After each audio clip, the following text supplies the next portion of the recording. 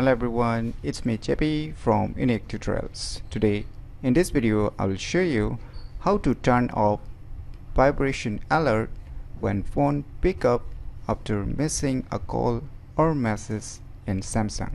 So without further more delay, let's begin. So right now you can see my Samsung lock screen. So right now you can see just below the time you can see a missed call icon. As you can see on the just below the date you can see a missed call icon, right? So most probably most of the Samsung users have felt that there is a vibration alert when the phone is picked up after missing a call or message in Samsung smartphones. So how to turn it off?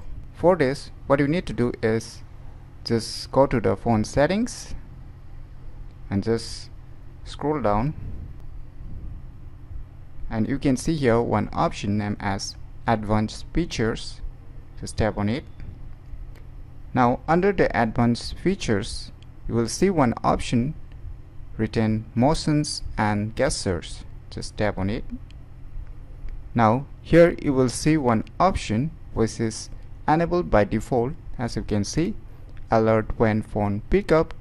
So once you turn off this option, you won't get any vibration alert when phone pick up after missing a call or messages in Samsung smartphones. So if you feel irritating with the vibration alert you are getting all the time when the phone pick up after missing a call or messages in Samsung smartphones, then you can turn it off by going to this option. So if you don't find the option easily, then what you can do is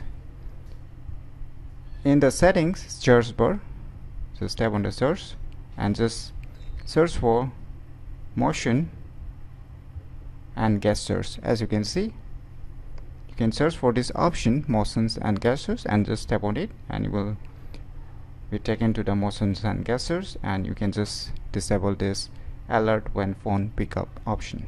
So this is the way how to turn off vibration alert when phone pick up after missing a call or messages in Samsung smartphones very easily. So if you never known about these options available on your Samsung smartphones, then you should definitely give it a try. So if you find this video tutorial useful, please click on the thumbs like button, and if you're new to our channel, click on the subscribe button, and lastly, thanks for watching.